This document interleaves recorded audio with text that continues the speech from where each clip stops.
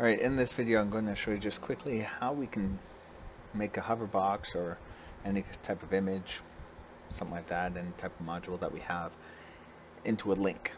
So here we have our team hover box. Where we hover it, we see the text. So essentially there's a module called link wrapper that's within Oxygen. So we take a look for that, put it there, and there now we have the link wrapper. So it ended up putting link wrapper down inside. So I like to move it outside of there, choose our team box, grab that little 4 arrows and just drag it in like that. Boom.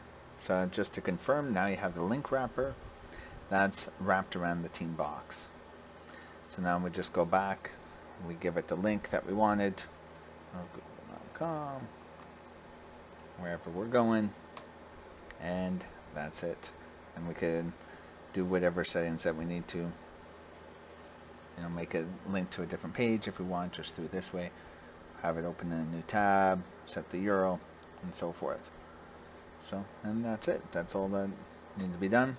And of course, here if we hit publish and we go and see it in real time, now it's a link and opens up in a new window. That's it. That's how we make something a link.